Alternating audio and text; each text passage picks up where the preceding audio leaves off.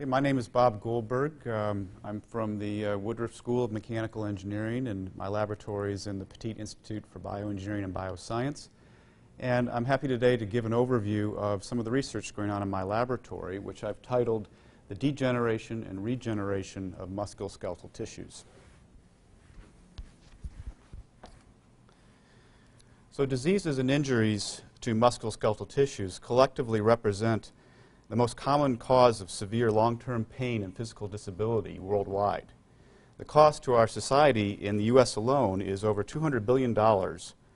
And therefore, with that motivation in mind, the overall goal of the work in my laboratory is to better understand the mechanisms of tissue degeneration, as well as establish new regenerative strategies that will advance therapies for a wide range of high-priority clinical problems, including, for example, osteoporosis related to bone, osteoarthritis related to cartilage degeneration, growth plate and development disorders, as well as composite injuries to bone, vasculature, and nerves associated with severe limb trauma. To meet this goal, we have developed and utilized a wide range of enabling technologies, including biomechanical modeling techniques, as you can see here, looking at the initiation of microdamage in bone as we age, and the associated local stresses that are responsible for that microdamage. A variety of different biomaterials, including nanofiber meshes and three-dimensional scaffolds, protein delivery systems, stem cells from different sources, as shown here, stem cells from bone marrow migrating on nanofiber meshes. We use preclinical testing models to evaluate these different enabling technologies and therapies before taking them into the clinic, and a variety of different imaging techniques to use as outcome measures. Perhaps our favorite enabling technology is microcomputed tomography imaging, or MicroCT imaging. This X-ray-based imaging technique is a highly efficient, three-dimensional, quantitative imaging technique that gives you analyses of not only tissue morphology, but also the composition of the tissues. The resolution is down to the micron level, and as you can see here, you can do in vivo longitudinal scanning over time. This is, in fact, the standard technique that's used for looking at changes in the microstructure of bone associated with aging as well as diseases such as osteoporosis. Over the last 10 years, we've taken the advantages of this technique and begun to apply them in tissue engineering and regenerative medicine for looking at three-dimensional scaffold biomaterials, as well as looking at bone regeneration. And then most recently, we've further extended the use of this technique by adding in contrast agents that allow us to not only look at mineralized tissues, but also begin to look at non-mineralized tissues such as cartilage and bone, and cartilage and blood vessels. So just to give you one example of that, this is a rabbit distal femur, which if we scan on a MicroCT system, we get an image of the mineralized tissue, but we don't see any of the cartilage on the surface of the joint. But by equilibrating this joint in a contrast agent, we can now see the articular surface, including, for example, scalpel marks that were made in the surface of the joint, as well as the insertion points for the ligaments.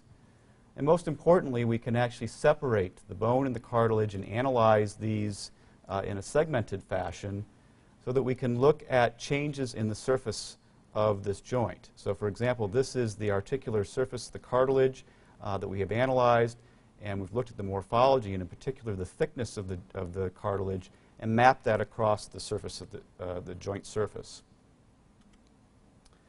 So we're using this for a variety of different purposes. One of them is to look at the progression and treatment of osteoarthritis. This is a model we've developed in rats in which we inject monosodium iodoacetate, which induces very rapid degeneration of the joint.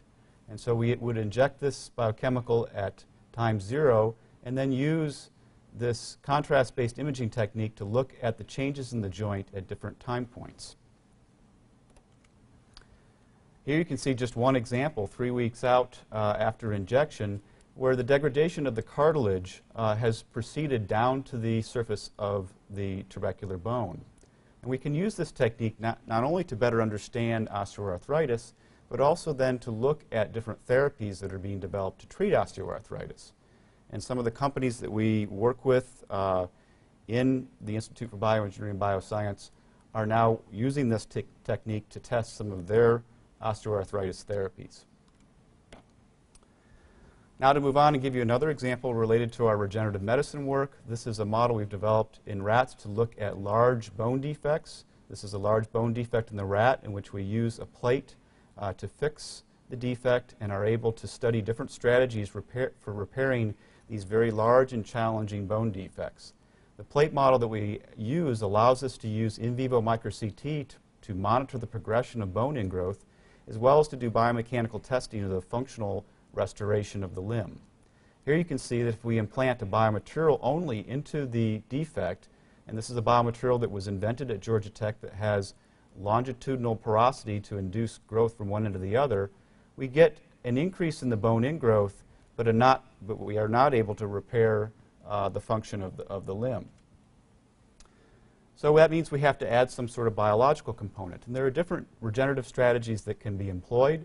One can use three-dimensional scaffolds to provide a template for regeneration, or one could use what's called guided bone regeneration, in which there's essentially a two-dimensional membrane that's provided on the outside of the defect, and the interior is filled with biologic cues that help to restore the defect.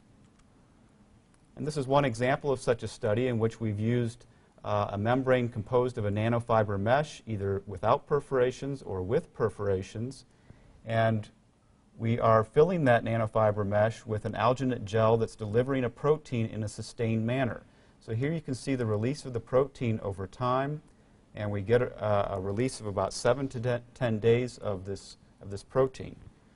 So the way this experiment would proceed is we create the segmental defect, we put on the nanofiber mesh guided membrane, and then sort of fill it like a sausage with these regenerative cues.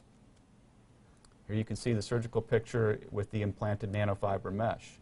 And here are some of the results. Comparing different groups at 4 weeks, the mesh alone, there's no repair. Mesh plus the hydrogel, there's no repair. But either the mesh alone or the perforated mesh with alginate and BMP, you can begin to see some bone formation even by 4 weeks. And by 12 weeks, particularly in the perforated mesh and alginate and BMP, there's very nice bridging of this defect. Now that's a very qualitative result, and so we used MicroCT as enabling technology again to quantify this. And you can see at 4 weeks, the perforated meshes are significantly greater than any of the rest, and BMP has a significant effect on the repair. And by 12 weeks, both of the BMP groups have completely bridged those defects. Most importantly, we have to look at function. And so if we test these now following the experiment to look at how well we've been able to restore the mechanical strength of these long bones, you can see that compared to the intact controls, group 4, which had the perforated meshes and BMP, were non-significantly different from these intact controls, indicating that we've developed a technology now that is able to restore function to these very challenging defects within just 12 weeks. And this work now has been patented and is being moved on to testing in large animal models. So to conclude, in the end, our job, we feel, is to make an impact by identifying some of the grand challenges, and some of our current work is being funded by the military to look at severe limb trauma coming back from soldiers from the war, to identify these grand challenges and then investigate fundamental mechanisms that are required to overcome some of the barriers to repair, and apply our different biomaterials and imaging techniques to enable the development and translation of improved clinical options for patients with musculoskeletal injuries and diseases. Finally, I'd like to just show the outstanding group of postdocs, graduate students, and staff who currently work in the lab, as well as several that have already graduated from the lab and currently have jobs in academia, industry, and the government. Thank you.